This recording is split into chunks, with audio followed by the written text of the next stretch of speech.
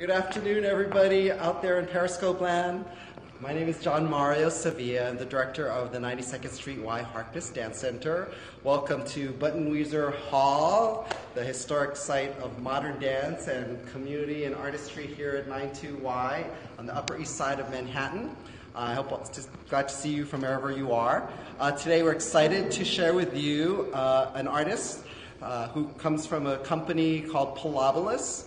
Pilobolus will be performing next week here at the 92nd Street Y as part of the Harkness Dance Festival. Just a little bit of background about the 92nd Street Y Harkness Dance Center. We are a school as well as a performance space serving thousands of people in all kinds of dance, from little children to seniors with all kinds of genres. And we also have 3 performance series. The performance series that Erika Jimbo will be performing on is called the Harkness Dance Festival.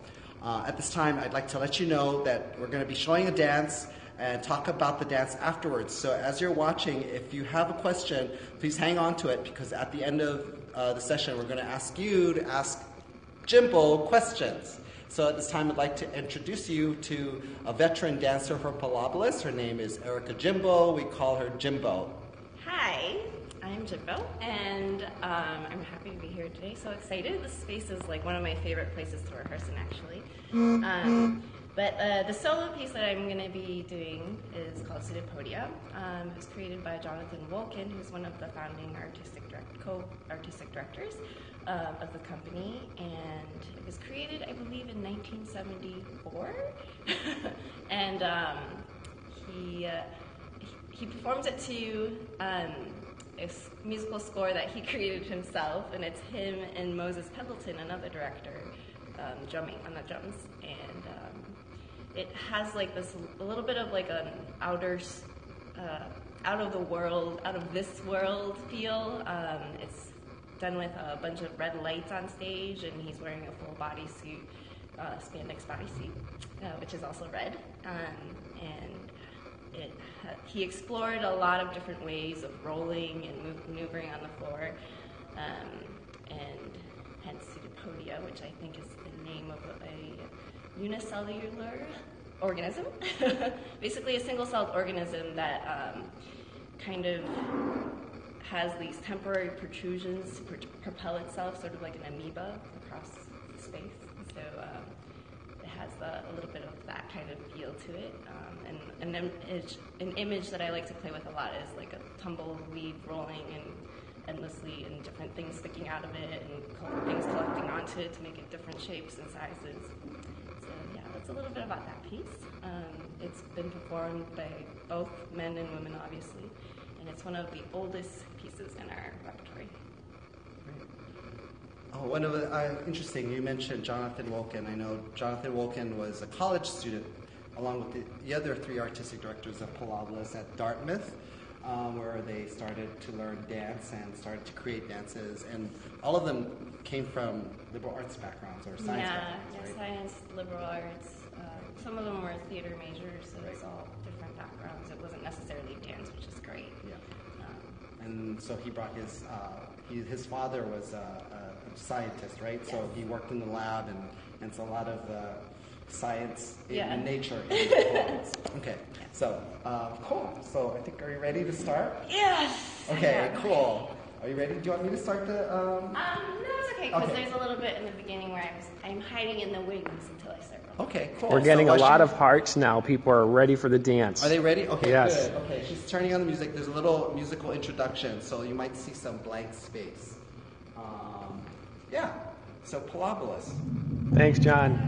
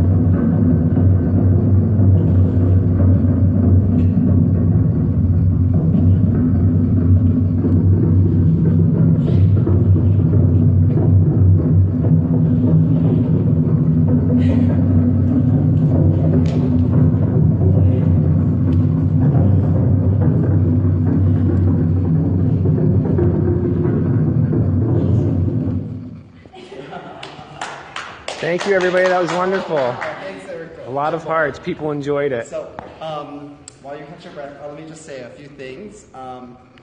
First of all, the Harkness Dance Center has been around since 1935, making it the home of modern dance, one of the oldest dance centers in the United States that's still in one of its original spots. A viewer said applause, applause. Another one said, yay, very nice. Yay, terrific, awesome. And the festival started 2 weeks ago with Catherine Posen, with Meredith Monk. Last week we had the Jose Limon Dance Company.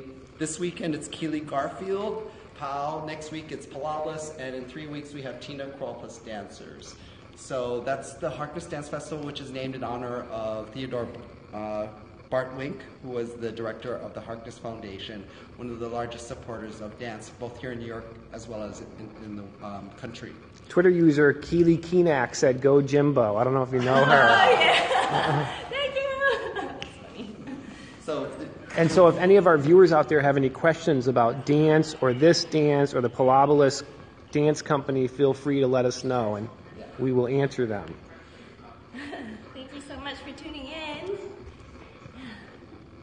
Any questions? Not yet. So if nobody has any questions, we there's can... a question coming. Oh, here's a question. Could you please describe the process by which you learn the solo, and what are you still working on? There is a lot that I'm still working on. I learned this solo, obviously not from Jonathan. I wasn't able to learn from him directly, but I learned it from Jun Kuribayashi, who was the dance captain at the time and who learned from Jonathan. He spent about 10 years perfecting that solo. Or, yeah, I think it was something close to like 7 to 10 years performing that piece over and over and over again. And he truly made it his own, so it was an honor to learn from him. And I also learned from Renee Jaworski, who was the associate artistic director at the time. And she's still with the company as an, I think, co-artistic director, co-assistant artistic. I can't keep track of all the titles, but she's still there. So it was nice to have, to learn basically the choreography and all the techniques from Jun Kuribayashi, and then have a female come in to add her perspective. And obviously she did the solo so differently. Every generation that's learned it has done it quite differently, and I think that's what was so exciting about learning that solo. Here's another question. Somebody asks, how does the solo fit into the group piece? The solo, well, this is a solo in itself, so it's, when Pilobolus performs, they usually perform evening of different repertories. So there's group pieces, there's solos, there's duets, and this would be one of the solos that would probably either open the show or be somewhere in between. It's never usually the closer, but because they like to build things up. So yeah. Another viewer asked, he said that the dance looked very intense and wondered if you work out a lot to be able to pull off moves like that. Yes. You didn't show them your muscles. Show them what you got your There you go. To be quite honest, this is a solo that wins me a lot, and because of all the rolling. I was telling John-Mario the other day, I was like, I'm so nauseated, I can't keep my eyes straight. Plus you're upside down a lot. Yeah, and you have to learn how to breathe in it. So if you do it right, you get pretty dizzy because you want to make sure that you hit the highs and the lows, meaning not necessarily the levels, but the intensity. So you don't want it to sort of be monotone, when you first learn something, it has a tendency to do that. Here's a very interesting question. They ask, do you need to adapt your female physicalness to the male's physicality? Yes, I mean you do. Every person is different, so not even like women and men, but every person is different. So we're all going to do it slightly different, and you really have to drill the piece so that you find where you want to breathe, how you want to do moves. Some of the moves do change according to different people. People do things. There's a move that I can demonstrate that I have neck issues, so I can't stay in it very long. It's the neck stand. This one. There are times where I'll move straight through it because my neck hurts. But I still try to do it with integrity and try to find what makes sense in that moment. There's people who hold it and do a really dramatic pull of the legs, tighten to a ball, and then explode out of it. So everybody does it a little differently, but that's just one example. Jun does a really crazy pass when he does he has a lot of height when he jumps, so it's really nice to see that kind of like men athleticism. And there are women who have done it who can jump really high too, so I try to like incorporate that and also like the fluidity that I see in a lot of the women who have done it too. Okay, great. Thanks for answering those questions. If there are no more questions, I think, John, do you have something you would like to say before we sign off? No. Okay. I just thought that she brought a lot of fluidity and softness to the moves, in addition to the physical athleticism, which you definitely do. Thank you. And I was wondering, actually, as you're doing, how you breathe, because you're constantly rolling over your core. And like, Yeah. where do you breathe in that moment? But it was interesting. I try to focus on the exhale, and then like on the longer moves, really take a deep inhale. Good. Yeah, well, thanks, Jimbo. Really great that you're here, and Pilobolus will be here next week. And please join us at the 92nd Street Y for dance, as well as all of our wonderful activities here. Thanks, everybody. Thanks for watching. Bye. Bye.